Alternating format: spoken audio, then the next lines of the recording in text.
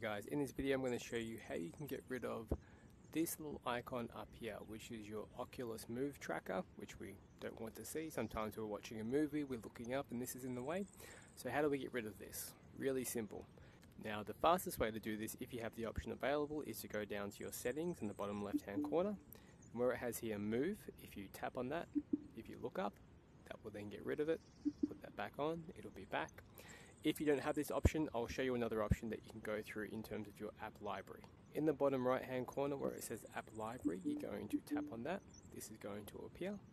In the search bar, you're going to type in Move, and that's going to bring up the Meta Quest Move. Tap on that. So on the bottom right hand corner where it says settings, tap on that.